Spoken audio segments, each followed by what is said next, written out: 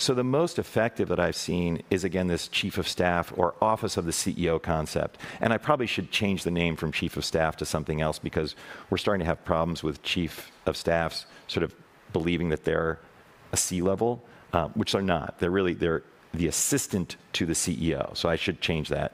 And for those of you who don't know, in the chief of staff concept, at least the way I envision it, is you take a smart human and you have them sit next to you, literally physically sit next to you for 10, 12 hours a day, like your entire workday, for 3 to 6 months.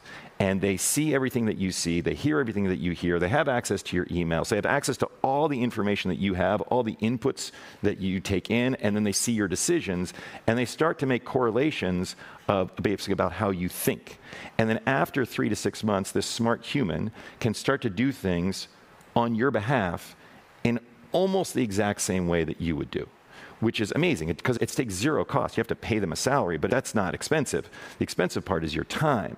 So having one-on-ones with people and coaching them, that takes time. But having someone sit there and just shadow you, you don't even have to talk to them if you don't want to. So it takes literally zero time, and then 3 to 6 months later, you have this almost perfect replica of yourself, and then you can deploy them into areas that you just physically don't have time to be, because you can't be in 2 places at once.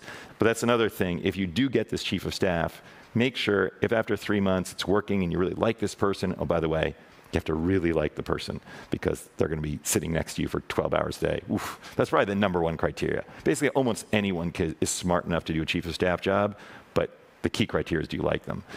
If after 3 months you find, oh my gosh, this person's amazing, immediately have them go hire a second person.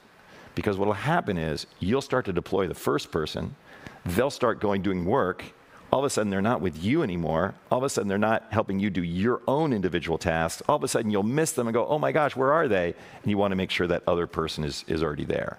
But that's the only answer I have for you. It's not a great answer, but that's the practical reality that we've discovered. Great question.